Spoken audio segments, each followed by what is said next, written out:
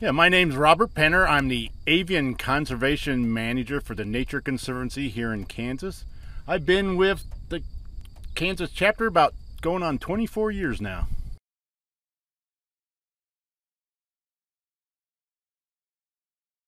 The preserve is just under 8,000 acres, but we're also in the process of working with Ducks Unlimited to restore 640 acres, and then eventually we will add that to the preserve, which would make us around 8,333 acres, I think. We are on the north and west edge of the Cheyenne Bottoms basin.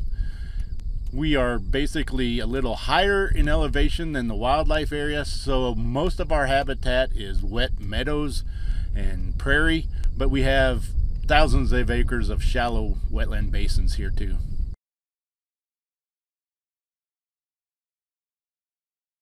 The mission of the Nature Conservancy is to protect the lands and waters in which all life depends.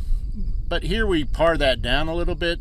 We're kind of protecting the lands and waters in which mainly the migratory species of birds depend on for stopover habitat, but we also provide nesting habitat for grassland birds. And then, all critters are welcome on the preserve.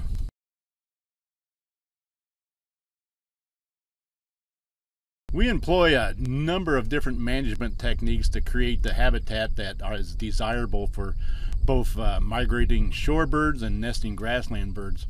Our number one technique is using what's called adaptive rotational grazing, where we move cattle across the preserve to create short and sparse grass habitat scattered across the preserve. Particularly shorebirds like that really short grass habitat, so about 3 big pastures every fall are grazed down as low as we can to get that short grass habitat, not only for fall migrants but also for spring migration. But we also use haying, selective mowing. We do some disking of areas to create that mudflat habitat that shorebirds like, and so we're always using different techniques across the preserve.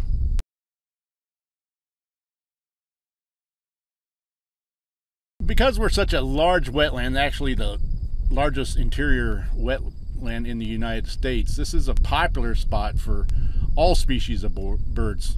We talked about shorebirds, ducks, geese, herons, grassland birds, raptors.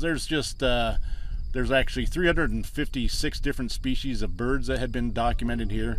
So this is a very attractive spot for bird watchers to come in and see the birds.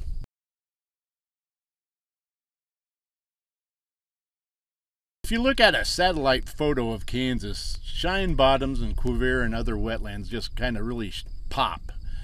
These are large wet areas that are surrounded by grasslands, and so birds that migrate all the way from the southern tip of South America up to the Arctic Circle rely on stopover sites along their migration pathway. They need to stop on a regular basis to feed and rest, and Cheyenne Bottoms is right in the middle of the United States, right in the middle of the Central Flyway, so it's a hugely important area for birds to be able to stop.